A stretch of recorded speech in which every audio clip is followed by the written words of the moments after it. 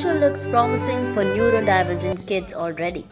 IIT Madras in Chennai conducted an inspiring competition as part of Shaastra, its annual tech festival, which is world's largest student-managed college festival, showcasing innovative ideas for creating toys that cater to neurodivergent children.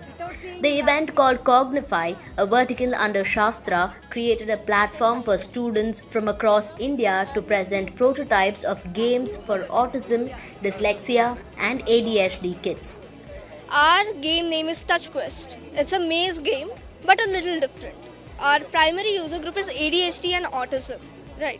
So we did research on them, and they like something like they like to fidget. We took that part of them, and we are like, we should make something that they will enjoy. So it has to be fidgeting, something interesting, and it should keep them focused on it. So we developed texture cards, which is like feelable texture and it's colorful, so they get engaged with it. We have reward system as well to keep them like onto the game. Every step they go, they get a reward. The research behind this theory, the main inspiration is Temple Grandin's case. So Temple Grandin is a very famous, renowned animal husbandry PhD. So she has autism. She has autism in fact. So that shows that how people with autism can reach great heights if nurtured right. So she built a hug machine. She needed people with children with autism. They don't even need physical touch, but they need to be held by the environment. So this is kind of that. The child can be themselves in that zone. It is their safe space. They can do whatever they want in there. It's safe play. You will note that nowhere in the tent the color red has been used because no triggering stimulation is there. The zones can be covered to avoid overstimulation. And we also use a lot of psychological theories like Donald Winnicott's holding by the environment theory and Piaget's pre-operational stage to make these. So it's appropriate for kids aged 2 to 7 and it is targeted mainly for autism spectrum disorder.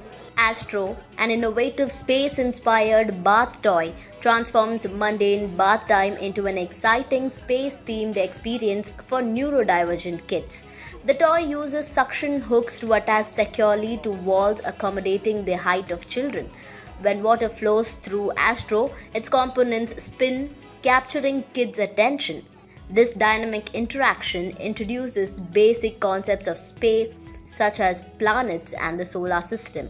This initiative also addresses a crucial gap in India's toy industry, the lack of toys designed for cognitive enhancement that cater specifically to neurodivergent children. The students who presented their prototypes say that they underwent scientific research, innovative design studies, and industry collaboration to create impactful and inclusive toys. The cost of these toys range from 400 rupees to 3000 rupees. If you look at toys that make children think, it's mostly written based or reading or puzzles, things like that.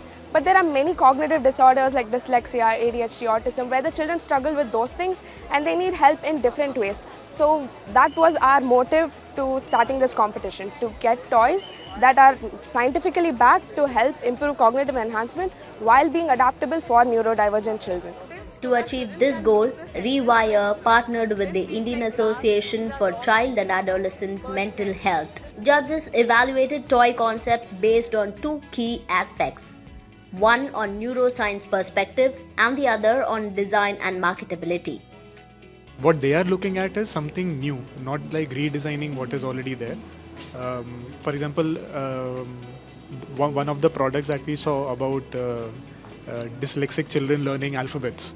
So a lot of people give alphabets as cards and then you look at them, but they have looked at how those alphabets can be in 3D and they are associated color and also this concept of synthetic learning. So this is something new beyond what you see, what is already there in the market. And similarly, there are other interesting reward systems they have introduced into the play experiences, which other people are not doing. So which shows that there is so much more scope to do it. Even experimenting with sustainable material. One of the mats, they have used bamboo as a material for making those to reduce the cost.